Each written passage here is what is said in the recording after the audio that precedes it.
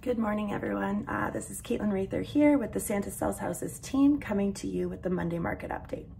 All right, guys, so I'll get right into the numbers here. So for the last 7 days for new listings, we're at 91 right now. Last week we were at 114. For conditional sales, we're at 23. Last week we were at 35. And for solds, we're at 62 this week. And last week we were at 87. So of course we are a little bit down this week.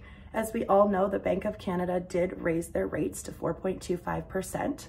So with the rising rates last week and the holidays amongst us, it's pretty typical for us to be a little bit lower this week. On a positive note though, there is a lot of strong opportunity for buyers coming up in January.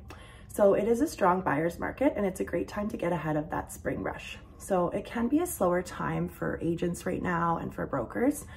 So it is a great time to leverage them right now, understand what's out there, get ahead, and make sure you are set up with that respective financing.